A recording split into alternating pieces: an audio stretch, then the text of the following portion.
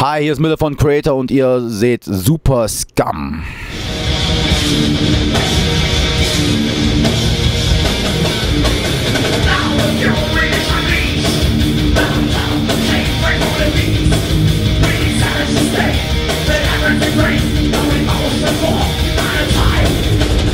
You're watching Superskum.com. I'm Carlos Reali.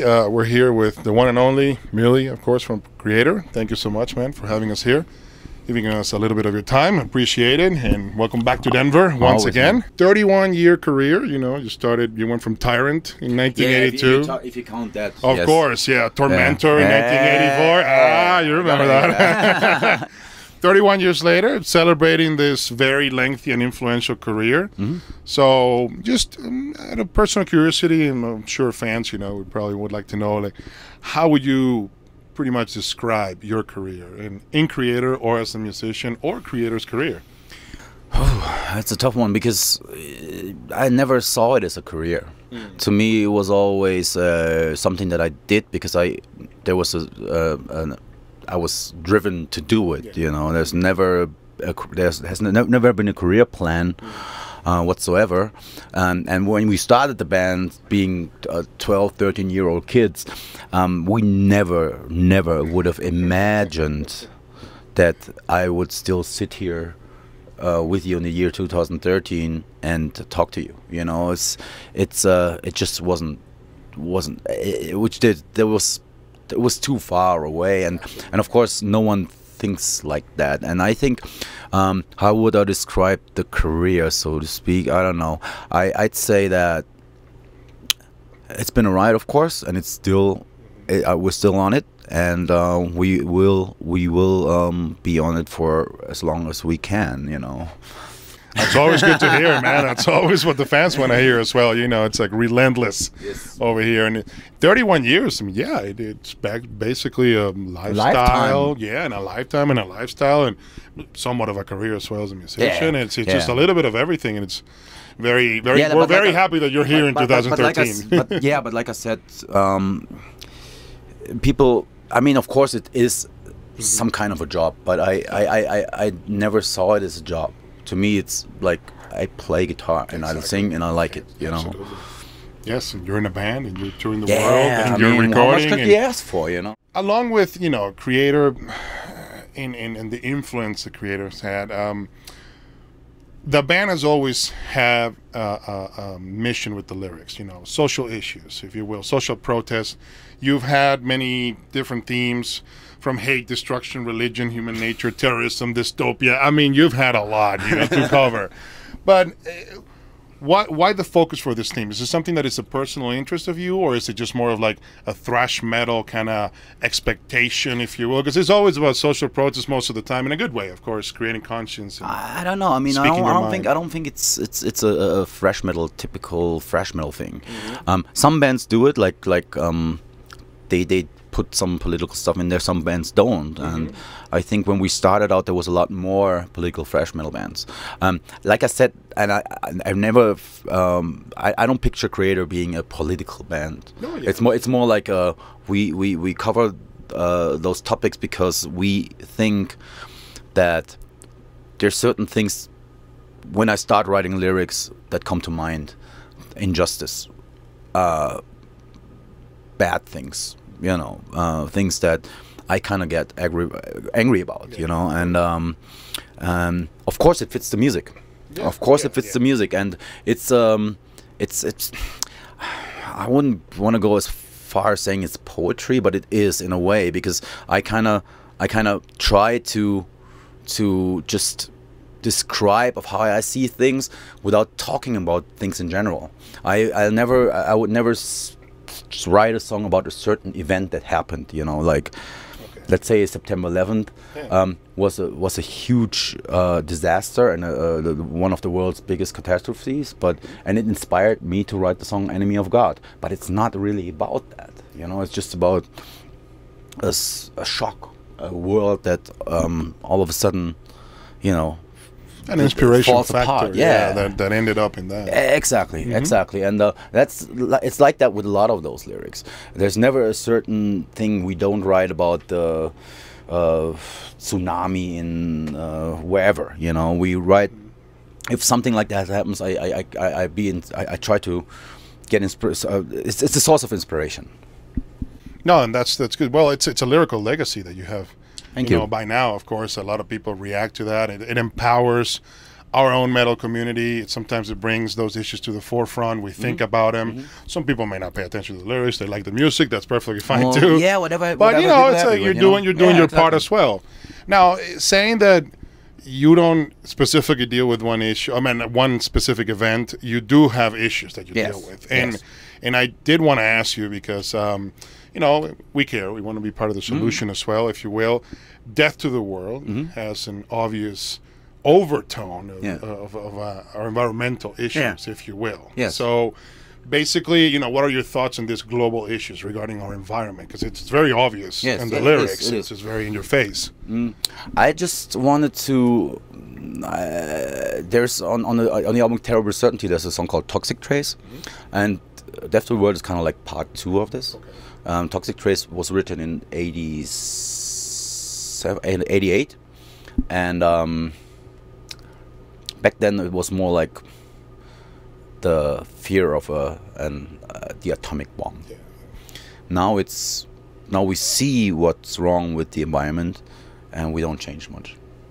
Of course, there is like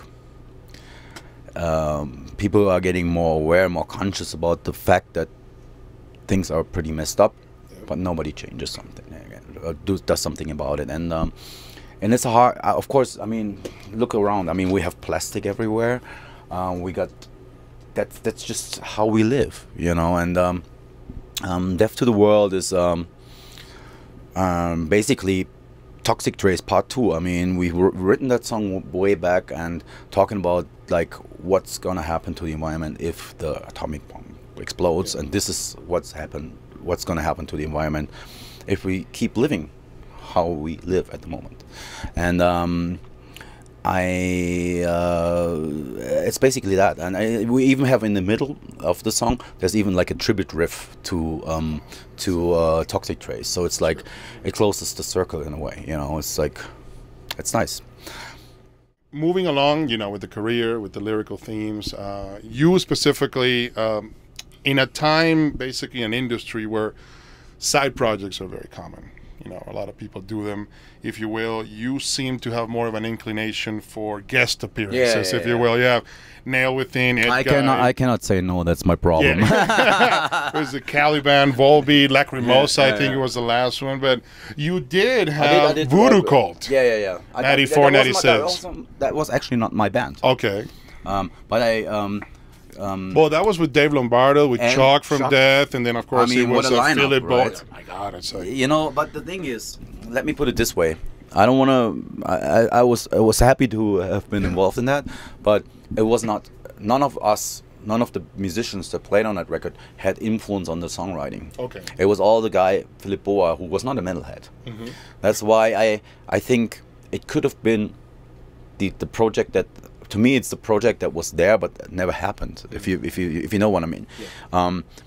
All these great musicians playing the songs by a guy that is not from metal, doesn't have a metal background. And back in 94, 96, when it was metal was kind of going through a lot of changes, alternative music, and all that. It would have been a cool project if we would have rehearsed once or twice. We've never even. I mean, some of the musicians that have been involved in a project I've never even met. So why no more side project? I mean, it's just something that it takes too much time away from Kreator, from your main focus. What is it? I mean, it's just a distraction. I have to say one thing. No offense to other bands, but I think being productive doesn't always equal being creative. You know, doing 10 things at the same time. Exactly. It's not. If you have like if you're able to like put out records every year, then you're gifted, I guess. But I want quality. You know, and I don't want to release an album where there's only 1 or 2 good songs on it, and that's what would happen if I would have like a record every year plus 10 side projects. You know, you can only be that good as a musician, and there's only so much in you, and you have to like focus on what's there and try to bring that out and put that in one band, in my opinion. You know, I have a friend where it works, the guy from Edguy, Avantasia. I think he does it pretty well. I mean, Edguy and Avantasia, to me, they kind of sound alike, but different, you know. But that's quality music. Other people, when they put out too many side projects, I'm not even interested, you know. And the quantity versus quality. Exactly. If you were diluting. There was a couple. The There's quality been of- maybe 3 or 4 side projects that I really liked. One was Me Took Seed from way back, Napalm Death side project. Then there was SOD, of course, and the Nail Bomb. I like that. But other than that, That's a cult right yeah, there. I mean, yeah. are you kidding? We were talking to Max. But other than that, that is still as big as ever. Yeah. Other than that, maybe that one that Michael Emmett did, the Spiritual Beggars. That was also a good side project. But that's the real band almost. Whatever. I'm not a big fan, you know, of side projects. No, I hear you, and then you know nobody has to do. No, them. no. It's just enough records out but there. you know, some people just a lot of fans want to see Oh, yeah. more of you, more playing, more thrashing. Yeah. You know, more ripping. You know, the guitar parts and Yeah. all this. And like you said, sometimes you focus on Creator. That is Yeah. your outlet, and it has worked very Yeah, well. Of yeah, course, yeah. look at the Creator Yeah, career yeah, and yeah. the success, of course, as well. So. Touring wise, I remember not too long ago you were talking that, unfortunately, you explained that a Creator, Destruction, and Sodom tour wouldn't happen. You already toured with Destruction, And Sodom, yes, but Sodom also doesn't like to tour No, they don't like for to long tour. periods. If you're watching this, you have forgotten us forever. Please, Sodom, you never come to the U.S., only the East Coast. But you said that tour wouldn't happen. I would love this tour to happen. No, I know. I'm not, Yeah. Nobody's blaming you. We're just saying that unfortunately, Yeah. From logistics, Yeah. it wouldn't happen. But who, and I'll put you on the spot here, who would you like to tour with in the future that you haven't, or that maybe you have and you want to repeat a good bill? And then you have a really good one right now. Exactly. I mean, we're in just, this North American tour. We're just happy to tour with any band that's cool. To me, it's mostly about the personalities. We have to get along. Yeah. We have to like the music somehow. You know, we don't have to be the biggest fans of any band that we're touring with, but there has to be a certain something to them. You know, and we have toured with so many great bands, and hopefully in the future we'll tour with. We were planning on doing a run with Testament at one point. It never happened. Hopefully in the future that will happen. That would be a Death great- Angel would be a great thing for the US. absolutely. Many bands. You know, I'm so happy that we're all with Overkill at the moment. Yeah, no, it's you know, great. and bill, don't it's get me it's a wrong. great bill, and it worked well every night. There's no egos involved. Everyone has a great time, and A lot the of fans, history between the two. A lot of you know, fans, of course. The fans really like that. They want this kind Oh, of bill. it's a great one. You know, and it's not like we've tried many things. We've tried to put like strange bands on the bill, you know, whatever, and different bands, different genres, mix it up, and it never worked. It always works when you get like the real metal out there. You know what I mean? Which is kick ass the whole bill, the whole day, and then that's it. You go home, you can't hear shit. So. Yeah, exactly. And you can't feel your neck, of course. What's next for Creator? I mean, is there anything in the works beyond that tour? Another tour? I mean, Yeah. can we talk demoing new material, writing new material? You know, I'm that one you get all the time, but fans always want to know what's the update. Of course, I asked. I mean, I don't really even know myself. All I know is that we're already scheduled for next year. There's a Australian tour in the works. Oh, excellent. There's a Japanese tour in the works, and Asian tour in general. And we want to do another run in the US. Oh, wow. Yeah, one more, and then that's it. And then we'll start writing. Or maybe I start demoing stuff when we'll have like 3 months off after this. Okay. And my goal is to get at least 1 or 2 songs or something, you know, That's good. to start somewhere, you know. And to have maybe something. throw it into the tour set list. No. And maybe test it. No. Oh, complete surprise. Okay. You're not treating the fans that way. No, it's just a YouTube, you know, and then it gets all over the internet. That's and true. like, Yeah. there's some bands that put out new songs and you're like, okay, is it good or not? You know, you cannot tell. You know, it's Absolutely. bad quality. Well, then it's recorded with a cell phone. Then sounds Of like course, shit. So of yeah, course, of absolutely. course. It's gonna You look get bad. a wrong impression, you know. An idea of who Mille is outside of the creator's horse of chaos and extreme aggression and the outcast. What is it? I mean, we know a few of your facts. I mean, you're a vegetarian, vegan. You're vegan. Yeah. Oh, I'm sorry. So I wouldn't know myself, man. I mean, do you know who you are? Well, Kind you of. know, you got pretty good identity. Yes, it's just that I'm not the public figure. Yeah, but you know as- that it's just different. I can be like very private. Yeah, absolutely. And that's what I mean. I don't mean to be too personal. I'm not. I'm just saying that during the day I'm almost boring. You know, I wouldn't be the guy. I need the energy to be on stage. You know, be that person on stage. And when I'm off stage, I'm more like laid back and just don't wanna be involved with anything. But which doesn't mean that I don't want to meet people, but I just need a certain space for myself during the day. And just to recharge my batteries. And that's good. And, you know, and it's just kind of like the whole beyond the idol, if you will, the normal lifestyle. Because you're vegan, you're married, and you're married in 2009. You know everything about me. Well, no. I said, well, we're trying to do research here, but, you know, it's like you like to read a lot of books. You collect guitars, or do you just have a really extensive guitar collection? I don't really collect guitars. Okay. But I have so many. So it's an extensive people one, always tend to give me guitars for free. Hey, check this out. Check this out. Check this out. You wouldn't believe it. I don't know where were we, in Columbus, Ohio, I think. There was this guy he was from somewhere. I think he was from Europe originally. He moved to Columbus, and he gave me a guitar as a present. Wow. I'm like, what? Are you sure? It's like, yes, take it. I'm like, I can't take this. This is a guitar, man. Give it to someone that doesn't have any guitars, or, you know, some kid that, you know, can't afford a guitar. It's like, no, you gotta take it. And now I got a guitar from a fan. What I was about to say though is, that's a pretty cool thing. It's a great thing. Of course. I was really. I mean, I almost didn't take it, but then the guy was like, "You take it, you take it," you know, and it's even a Jackson.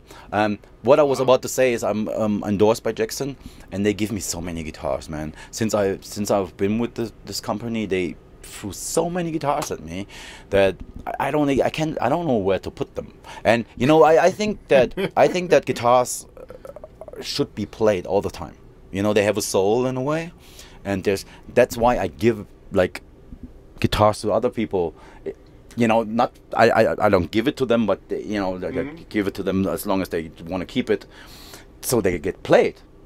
Absolutely. You know, because I have some friends that are like, oh, I don't know, I can't afford you know, like a good guitar. I was like, hey, you can take mine. I have like 20 or something, you know.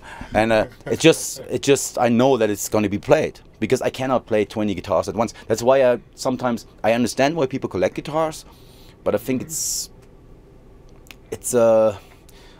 even though I have many guitars, I only play like two or three. You know, those are my favorites, and those are the ones that I like. You're always gonna have it. You know what I mean? Course, yeah. And that's why I think it's a little bit almost decadent to collect guitars. But it's a fun hobby. I would love to be more into it, but I'm not. What else do you want to know? No. Well, you know, I hate to go there. I mean, you don't like too much TV.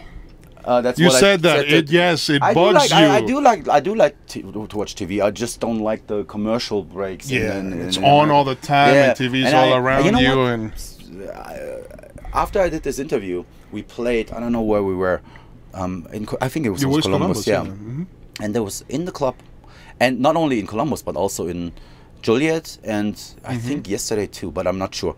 There's always the bar, and there's the TV on while we're playing. Yeah. I'm like, what the fuck, we're playing? There was this guy right at the meet and greet, right? They had one version of a box set that I don't even own. They forgot for to send. Yeah, they forgot to send it to me. Was it the one with the metal plate? Yeah. I have that one. I don't have it. There's only. How come I don't have it? How the hell you don't have it, man? I'll say I'll give you mine, but I probably wouldn't. No. But it's just because the other version. Maybe they forgot to send it to me. The other version doesn't have the metal plate. Exactly, that's the one I got, and I thought that was. That one's like 1,000, and the other one is like 200. Yeah, but I thought the one that I have is the only one that existed. maybe they told me, but I just forgot about it. And you then, had to really pre-order that shit Yes. when it came out, like the day it came out. I was absolutely sold out. But you know, it's good that you got to see it. I almost brought that one over. But anyway, thank you so much, man. We really appreciate it, and you know, it's like the best luck, best success, and thanks for the shout out. All right. Appreciate it, man.